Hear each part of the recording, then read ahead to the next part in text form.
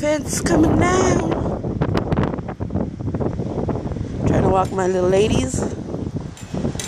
Roxy the white one, Rosie the brown one. Now the sun is rised up enough to show you guys the mighty tree that in these apartments ever since I was a kid.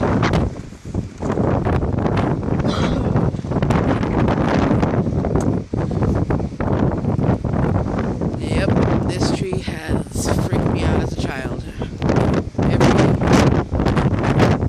storm that Salinas has weathered, strong winds like this morning, has always scared me, and I've had dreams as a child that it would topple over on the apartments. I grew up on this side where these two cones are. That used to be where I grew up. Two-story little place, nice and quaint, 4-bedroom. Now I'm over on that side.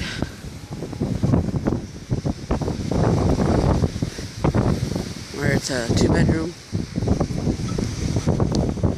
Trippy. I walk every morning, rain or shine, with my 2 little doggies. And the other one's just tangling herself on me.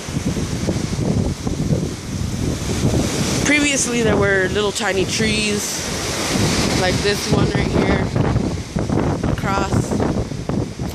There used to be one right here. But they were diseased, so they were chopped down. Just hear this majestic sound of nature at its glory.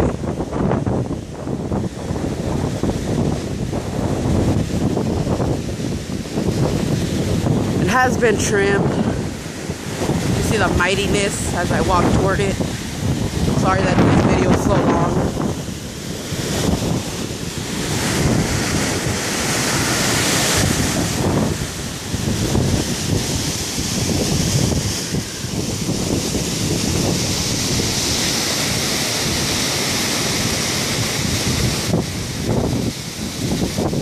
Bark has really peeled. Here's some debris of it.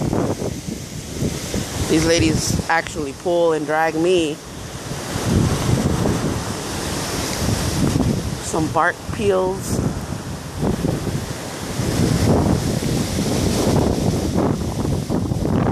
I'm not trying to steal nobody's TTT.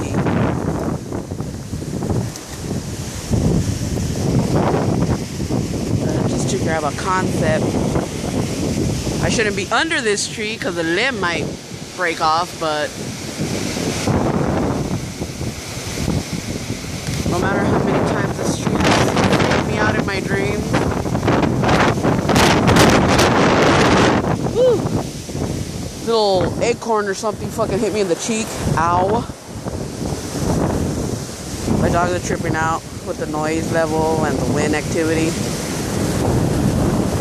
I'm gonna put this video on pause to show you guys a little tree. I mean, not a tree, a bush that toppled over near my bedroom window. So I'm gonna put pause.